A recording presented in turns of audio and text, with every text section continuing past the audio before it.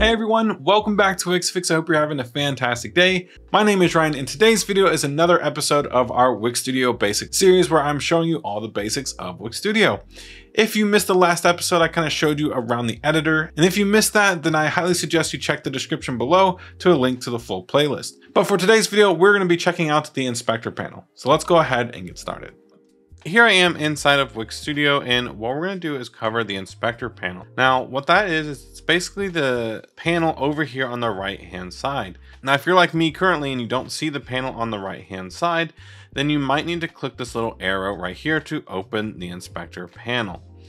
Now, if I go ahead and close out all of these, you'll basically see that the inspector panel consists of a couple of things. Just by default, it has different tabs up here at the very top, and it also has different drop-down sections that you can go ahead and open up. Now, one thing I do want to cover is, depending on what you have selected here on the artboard, will change the tabs that you have available up here, and it will also change the amount of drop downs that you have and the different settings that you may have inside of each of these drop downs. For example, right now we have the page selected, so we have the design tab and we have the animation and effects tab. Then we have background settings, layout settings, and a cursor settings. When I open these up, you can kind of see just how kind of basic a lot of these settings are. However, if I go ahead and select on a section on the page, you're going to see that now we have size settings, we have more design settings, we have more layout settings, we now have position, we have cursor, and we also have anchor at the very bottom. So we have a bunch of different types of settings that we now can change just from this section. However, if I go ahead and add, let's say, a container to the website, you can now see a lot of the things are the same, but some of it is also different. We also now have the adjust options as well. So depending on what element that you have selected here on the artboard is going to change what options you have over here on the right hand side in the inspector panel. I will also want to mention that if you have an item selected inside of a section, you also get the align options here. So I can align things to the left, to the right, to the middle, to the top, to the bottom, or again, the middle.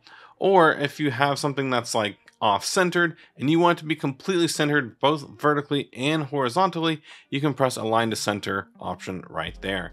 And the one thing I do like about this align options here is I could be down in the settings for position, but this align options are always sticky, so no matter what settings I'm currently viewing, I'll always have the align options at my disposal. Now, before we kind of cover even more stuff here in the design tab, I kind of want to explain another tab that you might get. For example, if I come over to CMS and press start now, here I'm just basically adding a database to our website, and I'm just going to start with a preset here. Basically generate a spreadsheet with fake information or filler information. I'm going to go ahead and close that out. It's also going to add a couple of pages for us, and you can kind of see how the content from inside of the CMS database is populating here on the page. But the reason I wanted to show you this is because if I go ahead and click on this repeater element here inside the inspector panel, you're going to see we have a brand new tab for CMS connections, and this is kind of how we connect things to repeaters, how we can control which data set that we're currently viewing, and go into the database settings for filtering or sorting. And then we can connect, like, the text right here connects to the name, this text connects to job title, this text connects to probably their bio, and then the image, of course, right here connects to their image from the database. So that is another tab that you could see here inside of the inspector panel. Before we cover like the design settings, and the next tab I want to kind of just cover quickly is the animation and effects. Now, I don't want to cover this in too much detail because I do probably plan to release a full video kind of covering all of the different types of settings that you have for this.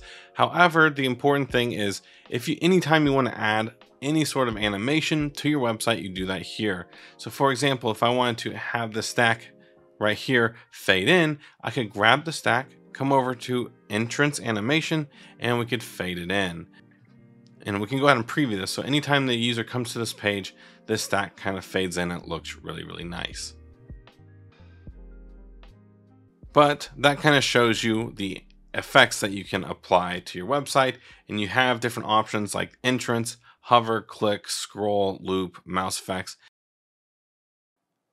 And even if you have like a section and you add maybe a background image to it, and then go back over to the animation and effects, we also now have WebGL effects, which these are actually really, really cool. So for example, if I just go ahead and press one of these options, maybe Liquify will be a little bit easier to see, but as the user hovers through this, you can kind of see like the effect it's kind of giving. Obviously, a picture of coffee doesn't really make much sense for this effect, but you kind of get the general idea that I'm trying to say. These animation and effects are really, really cool. But now let's go back over to the home page really quickly. And what I want to do now is just head on over to the design tab right here. Now, if you watched my last video, what I really want you guys to understand is the left-hand side, basically in all of these icons, and especially obviously in the add panel, what you're mostly doing from the left-hand side is adding things to the artboard. Then what you're doing on the right-hand side is then you are then editing what you have selected on the artboard. So we just added this image, and now under the design tab, we now have different design settings we can then apply to the image. So for example, for this image right now, you can see we have squared off edges, but let's say we want to round those. So we can come over to the design settings for this image, and maybe we'll set this like 42. And now you can see we have rounded the edges here. And maybe we want to add like a border. So we can select a color for the border and maybe give it a little bit of width. And now you can see we have a blue border around this image here. Now, depending on what element we have selected, we might have different settings here, like I mentioned before. So for a text element, we're going to have the font choice. So we can change the font, we can change the font size, we can change the color. We have different styles, the alignment, formatting options, and so on and so forth. For SVG or vector files, we mostly just have the color, and we can even add like a shadow. Now for things like menu elements, we're going to have even more options. So for example, we can add a background fills or even a background image.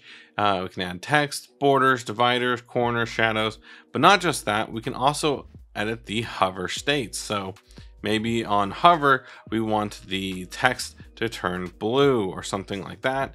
And then we can change the selected state as well. But not just that, we can then also go over to the menu containers and also edit these designs as well. So again, depending on which element you have selected, you can have different settings, different drop downs that'll edit different states of each of those elements, and so on and so forth. And for buttons, when I add a button, you're going to see that we don't have like a drop down to change the state, but we have like this little tabs right here. So we can edit the regular state and the hover state for buttons just really easily.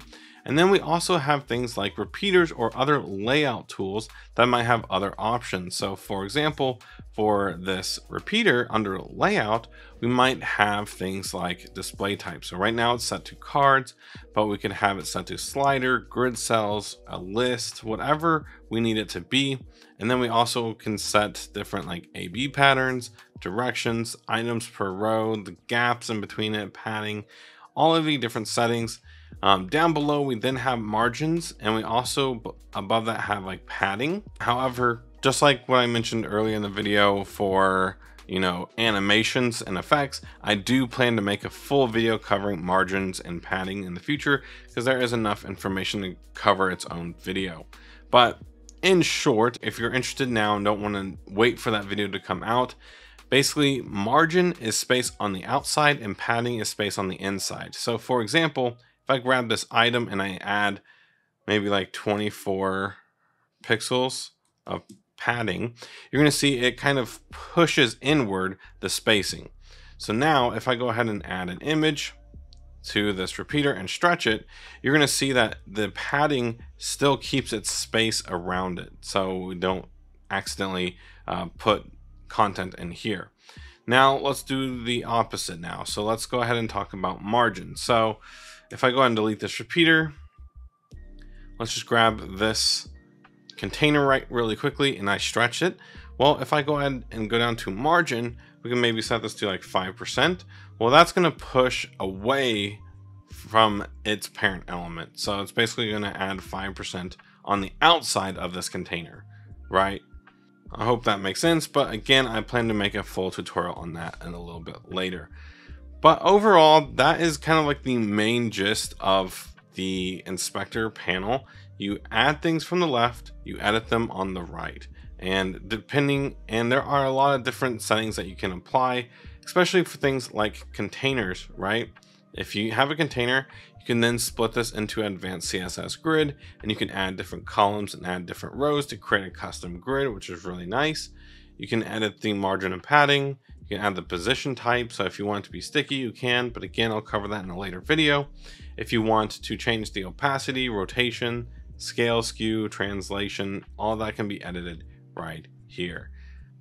And probably one of the more important things, again, I'll probably cover this in a later video, and I'm sorry you're probably getting tired of hearing me say that, but here we have these size settings as well. So for example, maybe we want this container to be 90% width of our artboard. So what I can do is set this to 90% width, and if I just go ahead and center this using the align options, you can see that the width is 1152, which is 90% of our editing size, which is 1280. So basically we have 5% here and 5% here. So that's what the sizing property does. You can even change the responsive behavior. So right now it's set to scale proportionately. So that means when we make the website bigger or smaller, the box is going to scale proportionately to the size of our browser. Now we have different options here for relative width. We can set it to a fixed size so it doesn't get bigger or smaller. We can even stretch this container. But similar to a lot of the different design settings that we have here, it kind of depends on what element we have selected. So for example, if I grab this text element, you're going to see that we don't have all of the same responsive behaviors that we had for this container here. We have some of the same options, but a lot of them are different. So we have hug, wrap, custom scale. We don't have relative width and stuff like that. So with the response behavior, design settings, and a lot of these different settings here in the inspector panel, they're going to be different depending on the element you have selected. And that's really important. And I'm not going to obviously cover everything because there is so many different types of elements and so many different types of settings that you can change with each one of those different elements. But if you are interested, I suggest just kind of playing around, add a button here and, check the design settings that you can apply and check the responsive behavior and kind of just play around with it. But now that I've kind of shown you guys how the inspector panel works, I think it's up to you guys to play around with the different elements and see all the capabilities that the inspector panel has for you. But that's basically gonna wrap it up for today's video. If you all did enjoy, please consider giving this video a like and subscribing to the channel for more Wix Studio content coming out really soon. Thank you all again, and I will see you on the next one.